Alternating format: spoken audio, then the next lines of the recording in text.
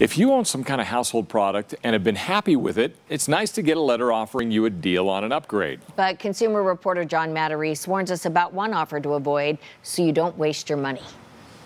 With many of us keeping our homes cleaner than ever during this pandemic, wouldn't it be nice to get a new Dyson vacuum? But we have a warning about an offer to get a free Dyson. For many people, nothing cleans like a Dyson. Linda Thatcher is one of them, so she was thrilled to get an email from the company.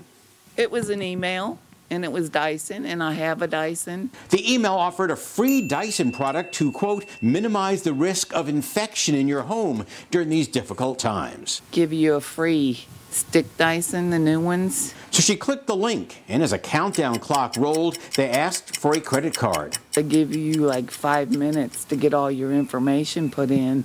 Flustered by the time running out, she gave her debit card connected to her bank account. I gave my debit card, and that's what I use all the time. Of course, the whole thing was a scam. Linda did not receive a new Dyson or anything else for that matter, but her bank account was charged and charged again for $39.